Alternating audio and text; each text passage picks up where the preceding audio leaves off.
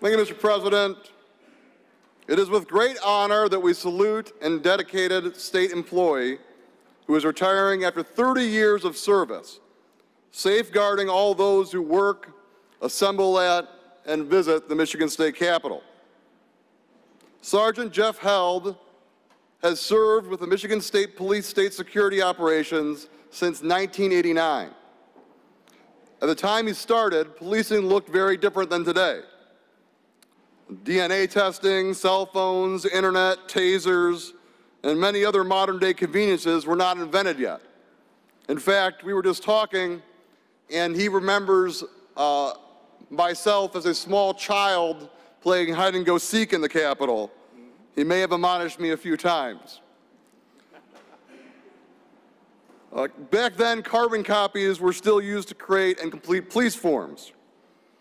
Early in Sergeant Held's career, he made his first arrest at the Civic Center, which is now the location of Constitution Hall, during a Journey concert. Sergeant Held never stopped believing in public service. He also provided security surveillance during the President George H.W. Bush's presidential campaign.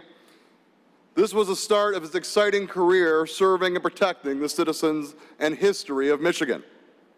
During his career, Sergeant Held has taken part in planning and protecting hundreds of events and demonstrations at the Capitol, including 8 gubernatorial inaugurations, dozens of state-of-the-state addresses, and numerous silver bells.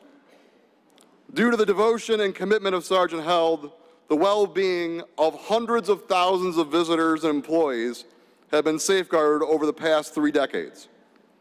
Today, we commend Sergeant Held on his exemplary career, and we present to him this special tribute